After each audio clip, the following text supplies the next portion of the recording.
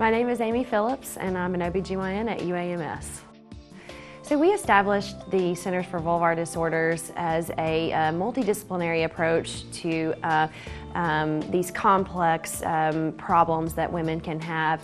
It is a very frustrating area of OB-GYN. Unfortunately, we don't know a lot about the disorders that affect women in this area.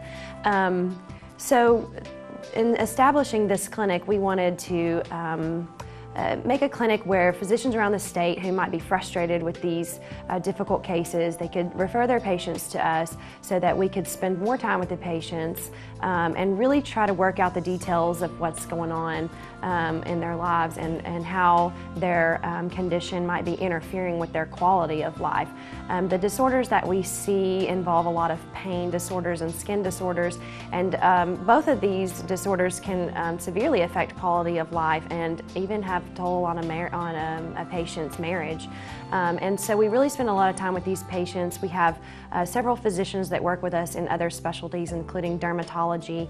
We have a physical therapist that works closely with us, and also a sex therapist who works very closely with us.